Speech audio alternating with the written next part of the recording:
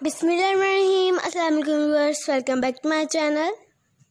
When you learn to depend on yourself, you will be happier in life. You're beautiful at beginning yourself, but so ugly when you try to be awesome else. It is better to end something and start another than to imprison yourself in hoping for the impossible. Remember, long lines is designing to help you discover who you are and to stop looking outside yourself for your worth. You can only see the other as clearly as you see yourself. You can give them another chance, or you can forgive, let go, and give yourself a better chance. Prove yourself to yourself, not people. Stop with others and start with yourself. Make sure you don't start seeing yourself through the eyes of those who don't value you now. Your worth, even if they don't. Your biggest should always be yourself.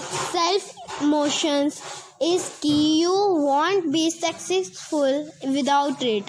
In life, you have to remember, have the people who have done good things for you in the past that you could do yourself. Life like you want to, not know how people want you to. You are your own person. No matter how hard you try to be someone else, it doesn't work. Be yourself, and that will. Don't let yourself be controlled by these three things: your past, people, and money. Put your trust in good and don't depend on anyone. Believe in God and believe in yourself.